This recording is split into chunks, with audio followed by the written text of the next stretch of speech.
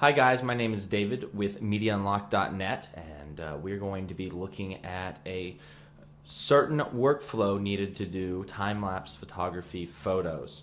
Now before we dive right into the workflow and the software we're going to be using, I do want to mention that anybody shooting a time-lapse sequence out there, please always shoot on RAW, and you'll learn more throughout this tutorial and understand why RAW is so important to be shooting. And make sure your card is big enough so it can hold a minimum of 400 images when you do a time-lapse. Now we will be doing tutorials on actual in-the-field time-lapse stuff on another day, of course, but today I'm going to be showing you how to use a program called LR Time Lapse. And of course Lightroom, and both those programs work together to make a pretty amazing time lapse. So here's the actual website. There'll be a description down below, so you guys can actually go download the free version of the software, which allows you to edit up to 400 images, and I think the output is 720p or 1080p. A guy and this gentleman right down here, and we'll scroll down so you guys can see him. This guy right here, his name is Gunther. He's from Germany, and he's the one that actually came up with this software. He's a professional time-lapse shooter, and his time lapses are just amazing. You can check him out on his website, and he uses this software that he invented to get it done. So if you want to download it, of course you can go to download right here and download the free version, which will get you started, and you'll be able to follow along with me. And of course I will upload all of these photos for a download, so in the description bar down below there'll be a way to download my whole entire time-lapse sequence. So if you want to go download that right now and follow me along, then you're welcome to use my photos that I've taken so you can follow along and get some practice in. I don't have a problem with that at all. So that will be also, so there'll be a link to the website as well as a link to some photos, my sequence that we're going to edit today. You can follow along and edit it just the same as I have. As well, he has Gunther, the guy that put this LR time-lapse software together. He actually put together an ebook that has really helped me immensely in learning time-lapse photography and really understand it and get high-quality time-lapses. So let's get started. So the first thing we want to do, of course, is open up LR time-lapse. So we're going to downsize this, and we're going to go open up our software here. And it's going to take a second. So it says I need to do an upgrade. I'm not going to do that right now. I'll do that later. And what we need to do is we need to go find the time lapse. Now I have it over here. We have our tree, kind of, you know, you go through and find out where it's at. Now I do highly suggest that you take your time lapses off your SD card or CF card and throw it in a folder. I've got it underneath Barn Part 1, and I've got it under Raw. So, and there you go, boom, all my CR2s or RAW files are going to be right there. And that's where you want to put it, is in a separate folder outside of your SD or CF card if you are in a situation to do so. Now if you notice the white versus gray here, these white mean that this is a time lapse that can be read by the software, or at least it notices a sequence of photos. So what we want to actually do, and I don't even think we're in the right hard drive here, we actually want to go to our time-lapse hard drive. I have a hard drive dedicated just for time-lapses. Media unlocked, time-lapses, and then we're going to work on the barn down here. And there's my raw folder with all 812 photos. And what it's doing right now is making XMP files. So what we'll do is we'll jump into this folder so you guys can actually see this happening as it's being done. And it's going to take a second. Okay, so it's not actually going to put the XMP files in the folder till after I tell it to, which I'll show you how to do that here in a minute. So what XMP files are is they're mainly files that contain metadata information that will be used in Lightroom, and then back to LR Time-Lapse, and back to Lightroom, then back to LR Time-Lapse. So mainly the two softwares talk to each other with this information contained within a file system that is connected to each individual photo. So, but I believe I have to hit the save button down here before you guys will actually be able to see that they're in here, and I'll show you guys that when it's happening. So what we're going to do first is initialize the sequence, so it's going to go through and initialize it, as well as, if you notice, I have this blue line right here, and that's letting me know my exposures where they dip. You know, like right here it's saying that it's probably pretty dark, this part of the sequence. So let's just scroll out to that part of the sequence. And look at that, look how dark this part of the sequence is, and that's why you see that exposure dip. But then if we go all the way over to here, oh, look how bright this sequence is. And if you ever want to get a full screen of this, you just hit this guy, boom, you've got a full screen, and you can still do your basic stuff right here. It's all right here. But we'll send this back here in a second. You can turn this on and off, so your initializing line and your exposure line. You can turn that off and just see this if you wanted to. You can turn out the crop mark that they kind of have set in here, and actually I really don't need that on. And so if we turn this off, we can actually look at our time lapse unedited. Now you will never be able to watch the edited version here in the software. You'll have to wait to render it out to see the fully edited version. And the reason is that it takes up a lot of extra editing and time and RAM and everything else. So you'll learn that your workflow is much faster in the way that I'm going to show you today. It's really the only way to do it. And the workflow will work faster in that aspect, not being able to see the fully edited version, because again, it would really kind of bog down your computer to a certain extent, especially if you're editing a 4 or 6K time-lapse sequence. So it'd just be very difficult. So once we've done that, we want to go on. I'm going to go on and put this back in here. And the next thing that we want to do is we want to hit our keyframes. Now I think I've got mine set up to 5 keyframes, and we need to actually turn this back on here. And I have, as you can see, 5 keyframes set up. We're just going to work with 3 keyframes today. So I'm going to switch this to a 3 keyframe system. And now it's the keyframes of 1 at the beginning, 1 roughly at the middle, and 1 at the end. And these keyframes are going to be the ones that we're going to edit, and then they're going to talk to the rest of the photos with the software and properly expose everything, or get the exposures where you want them at. So before we hit the save, actually we could go on and hit save. So we're going to go on and hit save, and now it's going to save all that XMP metadata information like I was talking about earlier.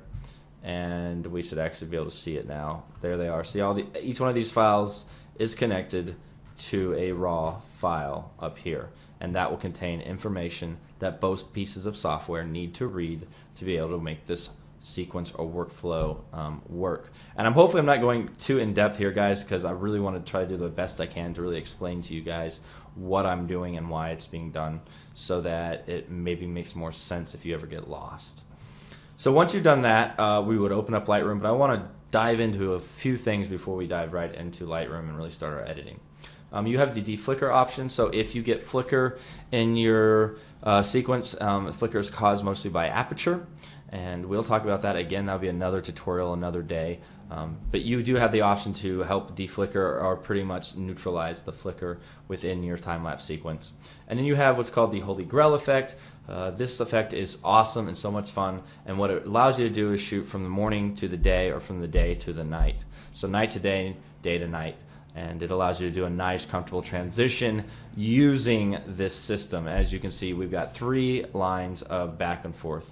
So pretty much every line is a back and forth between, so you finish this line, you go to Lightroom. You finish this line, you go back to Lightroom.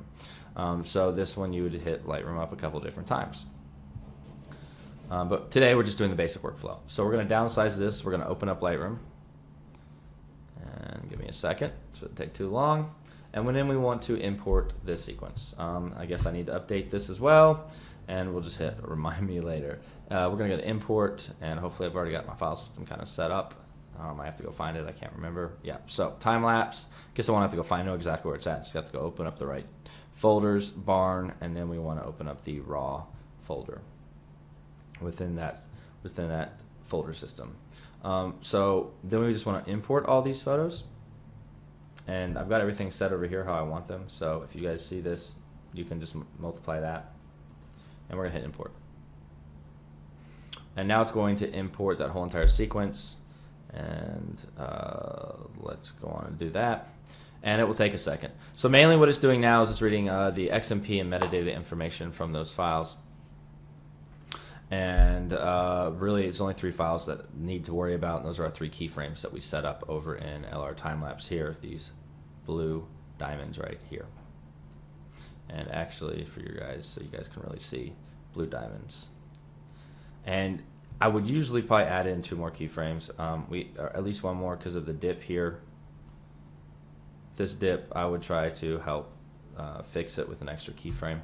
But we're not going to do that. It's not that big of a deal. This is a brief, maybe half a second to a second to 2 seconds of actual footage right here. So it's not like it's going to kill the time-lapse sequence. Once it's fully rendered out, so it's not going to really be that big of a deal. So everything looks like it's about imported. We're importing the last couple files and wait for that to finish, and then we're going to switch. Okay, so now we can go down here. We want to go to, if the filters are off, that's fine. You could have the LR's full sequence, but right now what we want to look at is our LRT all keyframes.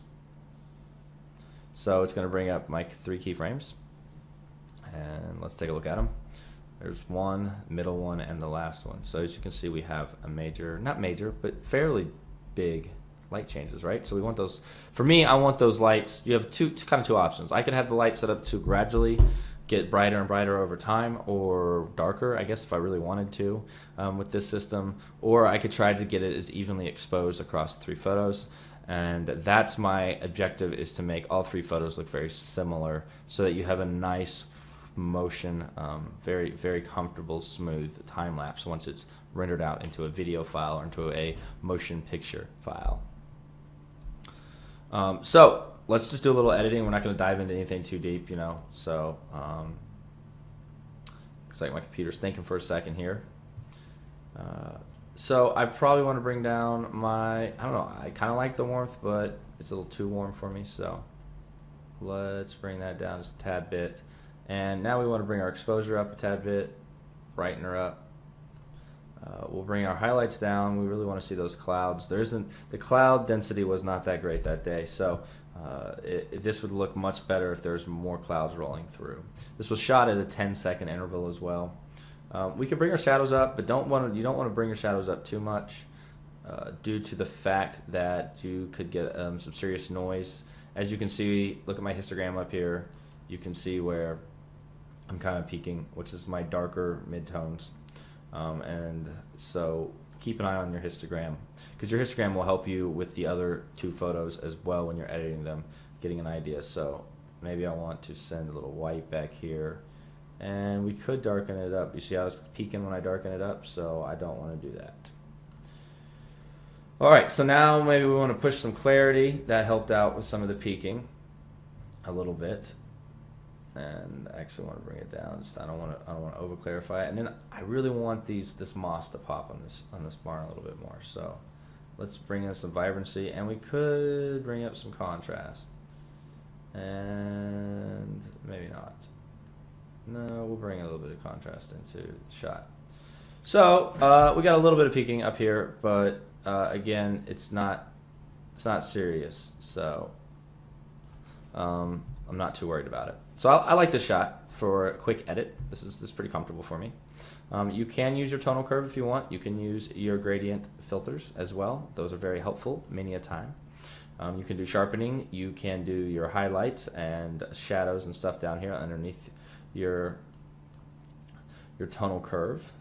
And you can work with some luminance if you want. You know, so you could play around with that if you'd feel the need to. So not every setting, but just about cropping. All your major settings in Lightroom will transfer over to LR Time Lapse, and it will do its thing. So we're finished with that. We want to right click. We want to copy these settings. If you did some cropping, you want to add cropping, and unless you're doing Holy Grail, you're going to make sure the exposure is clicked if you exchange the exposure at all. So copy it, and let's go to our next picture. We'll go to settings, right click, or control V, or control V. So you could, we're just going to do right click, copy settings, right click, paste settings on the next one. So let's bounce back and forth. So if you notice, the whites in this are more prevalent, as well as if you look like here, and then we jump over to the previous one, look at the difference in color tone. So that means this one needs to be a tad bit warmer. So what we're going to do is we're going to bring up our temperature. And we're close, we need to go up a tad bit more. And that's pretty close, so the temperatures are going to be pretty good. Now we need to look at lighting. So we could go up here and we could get an idea of what the lighting looks like between the two.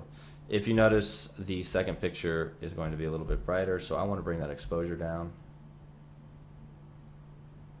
not too much, just a little bit. And let's see here. So that doesn't look too bad. So now let's go back to full picture and let's bounce between the two.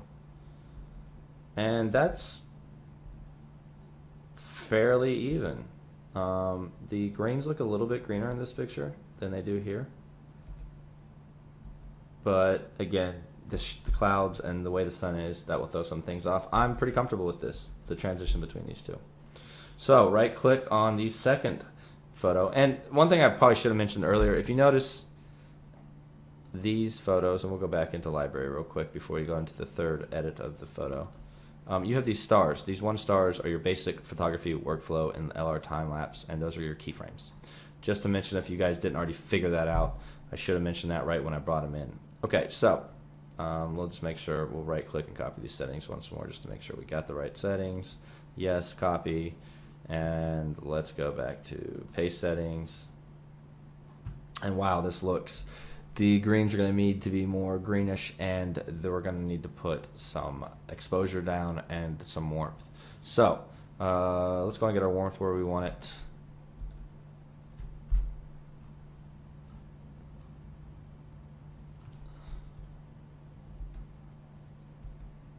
And the warmth actually, when you really look at the wood, is not that much different. So what we might need to do is just bring down the exposure a tad bit. That actually looks pretty close. Let's go back out and see how it looks. We still got to bring our exposure down quite a bit. So there we go. That looks pretty comfortable. The greens look pretty similar. And now let's jump to the first photo. Again, the sun was hitting it, I think, right here. So it was, this is the sun rising. The sun was going up and over the barn, if I remember correctly. So there are going to be some light changes. And for the most part, these 3 photos I'm comfortable with. So our next thing to do is hit Control A, where you're going to highlight all 3 keyframes. You're going to right click on it. You're going to go to metadata. And what you're going to do is you're going to save that metadata information. So these 3 photos all have the color correction information in them, and they're being saved into the XMP files, which we'll go back over here. They're being saved into this folder of these XMPs, and those 3. And now what we're going to do is we're going to pull Lightroom back up, or LR Time Lapse, not Lightroom, but the LR Time Lapse software. And we're going to hit reload, and make sure it's still clicked on the raw folder, the one that you originally did. So it's about to add in information to all of these. When I hit auto transition, it's going to auto transition everything. So let me go on and hit it so you guys can watch it.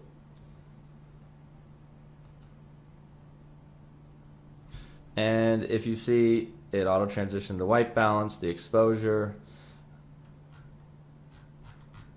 all the way down. So they changed little bit by little bit, so it has a nice smooth transition in lighting, and it doesn't look like there's like a major jump from one to the other. So again, what we'll do is we'll go save, and now it's going to save again the auto transition, because it took the information off those 3 keyframes and transitioned it in between each keyframe, the photos, and it used that information to properly transition it in the LR Time Lapse, so you don't have to do that in Lightroom and do it from photo to photo, or a small batch of 10 photos or 15 photos, however big of a amount of photos there are in between major light changes. And it just did it for you. So we hit saved, and now we're going to go back, and what we want to do is we want to switch over to the full sequence and filters. So once we've done that, we're going to Control A again. We want to highlight everything. Now, all of these photos have metadata information in those XMP files that we just saved. So now we can actually read those files, and you're going to see the pictures change. So let's just pick a random picture down here. So this is what the original picture looked like on this sequence, and if you guys notice up here, it's reading the XMP metadata information, right? You're going to see this file change colors, and it's going to do that because LR Time Lapse already did the color change, and I'm just reading that information off those XMP files out of that folder. And there you go. As you notice, if you notice down here, all these files are changing. We can go back to library, we can hit this, and you see all these files are just changing, and it's going through and reading them and changing them. And then we will export out of here, And once we've done that, we will be able to send back to LR TimeLapse, where we will render the motion picture out, and we'll be able to watch it. And of course, we'll add in the actual time lapse at the end of this video. So once this is finished, the next step is going to take quite a while. It'll probably take about an hour, hour and 15 minutes to go through. So task complete. So we want to right click, and what we want to do is we want to export. So we want to make sure we hit Control A, we have all the files highlighted. Hit export. We want to go down to time lapse. Now you're going to have a few different settings than what I do, because I have the pro version versus anybody that gets the free version. I'm going to be doing 4K 8-bit files as well. I need to pick an output path, so I'm going to go do that right now. And we'll call the output path, we'll call it YouTube, YT, YouTube, select, and that's the file. So they're going to send all these JPEGs into that file. And then you could have presets set up in LR TimeLapse, so the second this finishes exporting all these files with all this new color correction on these pictures, it would automatically go straight into rendering. But I want to show you guys the rendering settings and explain them a little bit to you, so we're going to leave that unchecked. And then you do have some information down here that can explain some stuff and all that, and it's pretty much just talking about what I'm going to show you guys when this is finished exporting out. So we're going to hit export, and now Lightroom will prepare it, and now it's going to export all 812 photos into the folder, and that will set it up to be finally rendered out in LR TimeLapse and make yourself your time-lapse sequence motion picture. So this will take about an hour, hour and 15 minutes, so I'll be back when this is finished, and we'll go over step 2, which will be the rendering of the video, and in step 3 talking a little bit about the video and its playback and all that.